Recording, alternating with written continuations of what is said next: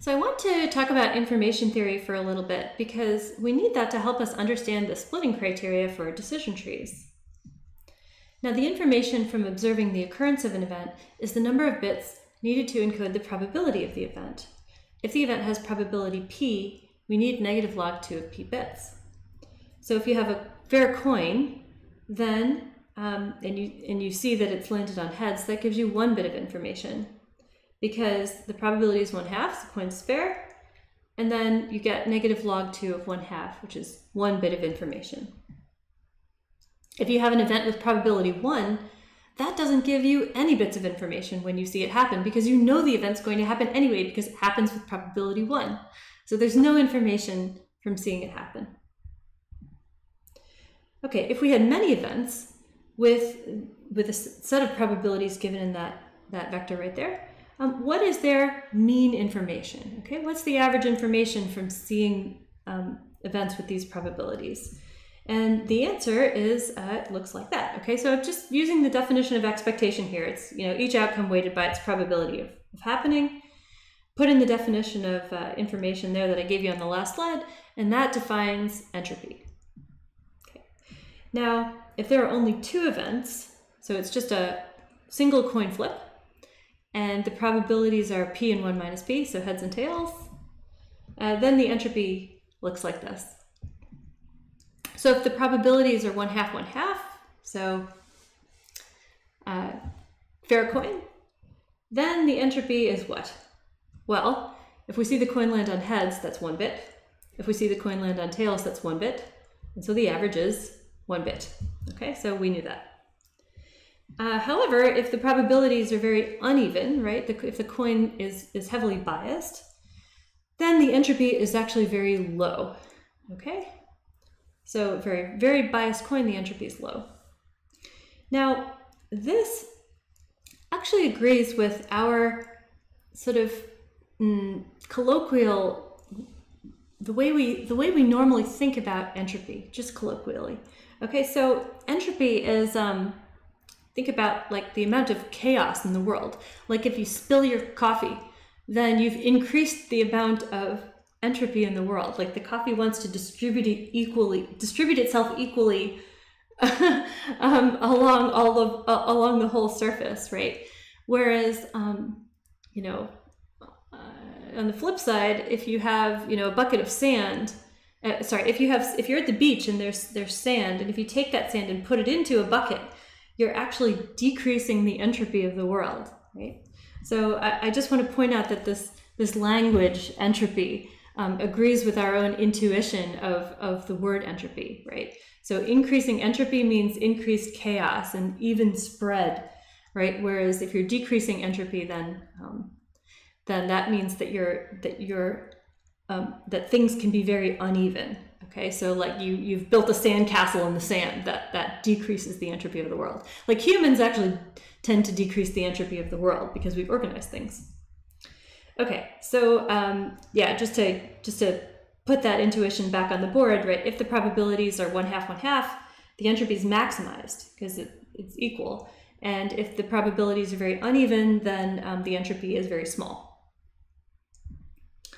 Okay, so I'm going to plot entropy as a function of p for this coin, and as you can see, the fair coin has the largest amount of entropy, and then as the coin becomes more unfair, then the entropy decreases. Okay, so if the probabilities look like this, they're fairly even, except for a couple. Well, there's a value of the entropy for that, and compute it using the formula on this slide a couple slides ago.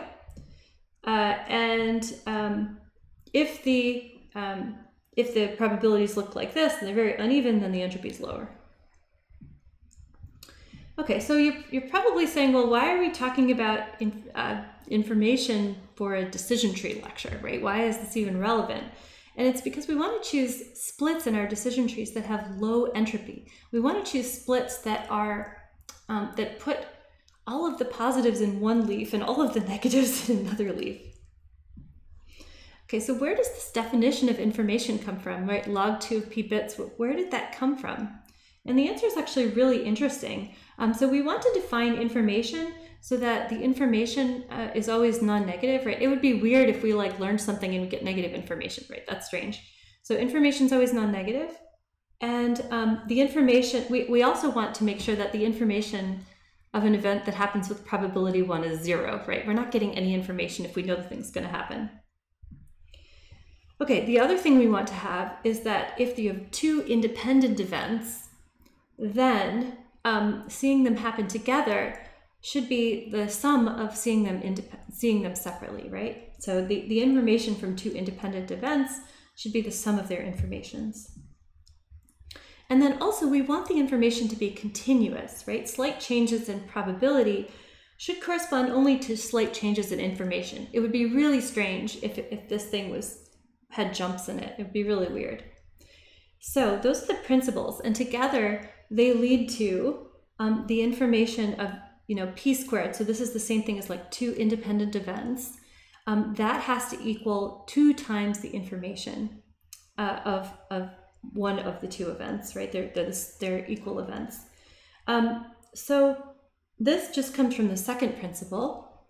And then, you can just generalize this argument to say, okay, you had n independent events, so you have p to the n, and then you can view that as being like, n times the information of one event, right? Because these events are independent. Okay, so we have this. And then from there,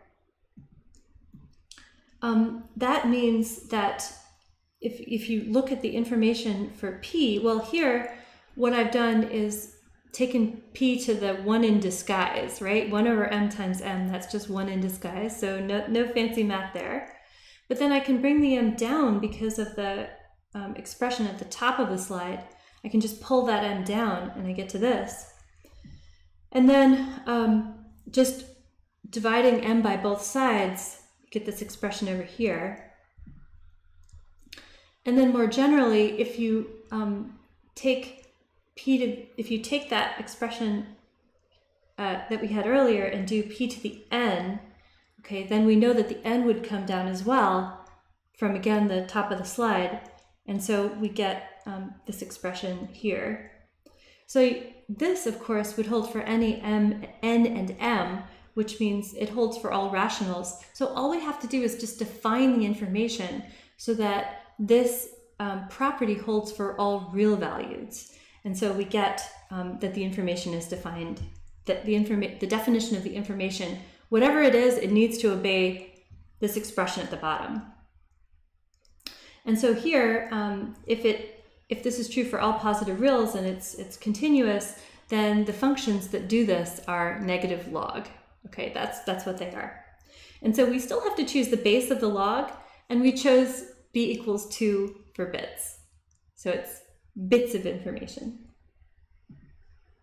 So flipping a fair coin, again, you get one bit of information if it comes up either heads or tails. A biased coin landing on heads with a very high probability, okay, that's not going to give you that much information. But if you have a biased coin and it lands on heads with a very low probability and you see that happen, then that's a lot of information. That's really interesting. It gives you a lot of information. Okay, so let's go back to the decision tree lecture and we'll show you how information is incorporated into decision tree splitting.